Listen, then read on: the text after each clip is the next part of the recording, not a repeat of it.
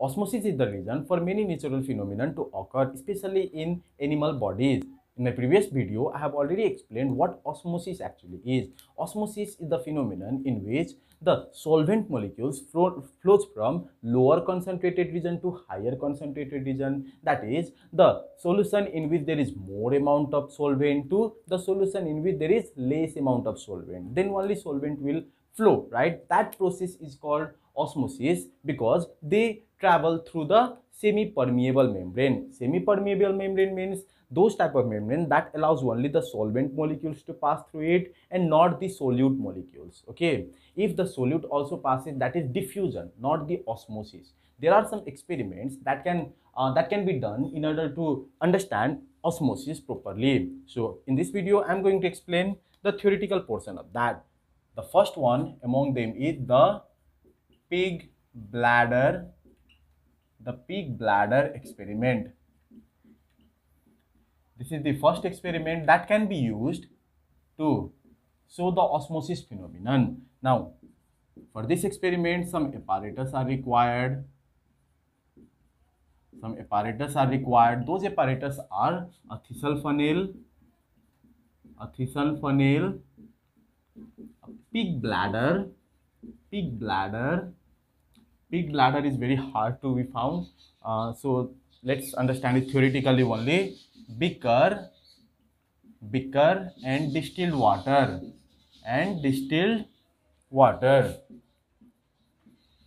And finally, salt solution. So these are the apparatus that is required for this experiment to be done. Here this distilled water and salt solution are in chemical part, but these are the things that we need. Now let's see what we actually need to do. We need to take a thistle funnel. The thistle funnel actually looks like this, right? Now we need to take this pig bladder and we need to put it like this in such a way that there won't be any gap for anything to get inside it. This is the first step, that is figure A. We need to take a thistle funnel and we need to put the pig bladder in the open part of this thistle funnel so that nothing can enter from this portion. Pig bladder actually acts as semi-permeable membrane. Now in the second step, what we need to do, we need to take a beaker in which there is liquid, distilled water. Okay, we are keeping a distilled water. Now here we also put the salt solution. This is the salt solution. Okay, salt solution. We can take sugar solution as well, but salt is cheaper than sugar. That's why I suggest you to take salt solution if you want to do this experiment actually. So see, now we put this thistle funnel into this beaker. This is distilled water. Okay, this is distilled water. Now we get a figure like this, right? This is the thistle funnel and here this is the marking. The solution, that is the sugar solution, was up to this A. This is the marking point. Now if we leave it for some hour, then what will happen? Slowly the level of the sugar solution rises. Initially it was at point A. Now this will rise to B. It will reach till B. And after some time, if we notice the thistle funnel again, then the water level will be here, but the sugar solution level will be somewhere here. You can see over here the level of sugar solution is higher over here. This is C, this is A, this is B, and this is C. Then obviously the level of the sugar solution increases. We get this type of result. But how does this happen? What is the reason for this happen? I have already told you this pig bladder acts as semi-permeable membrane. That means it will allow the solute to pass, but the solvent, it will allow the solvent to pass, but the solute will not pass. In distilled water, is there any solute particles? No. But in salt solution, there are some solute particles. Then obviously this is concentrated region, right? Then what will happen?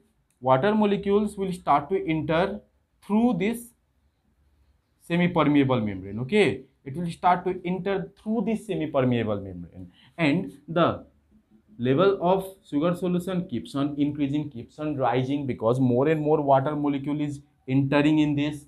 Here also, this is the concentrated region, right? Salt solution, that there is still salt solution, and this is distilled water. There is no impurity, or there is no salt over there.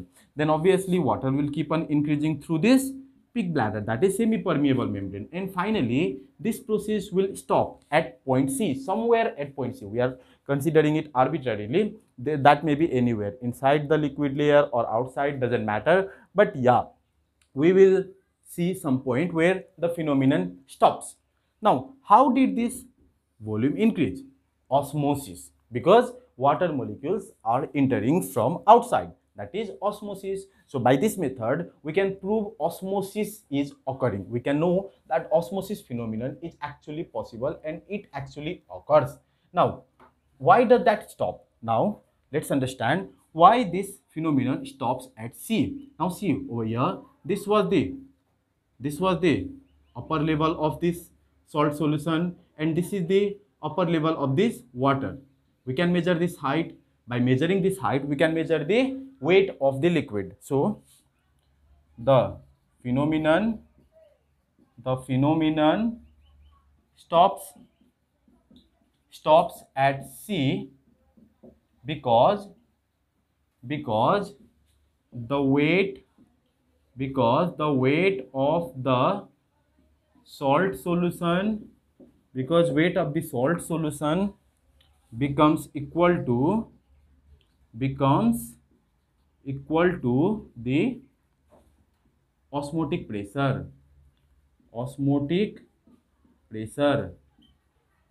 pressure is the minimum amount of pressure that is required to stop the osmosis phenomenon. So when the sugar solution level reaches to point C, the osmosis phenomenon stops, because the weight of this water becomes equal to the osmotic pressure. Now this is the rising liquid. We can see there is this rising liquid,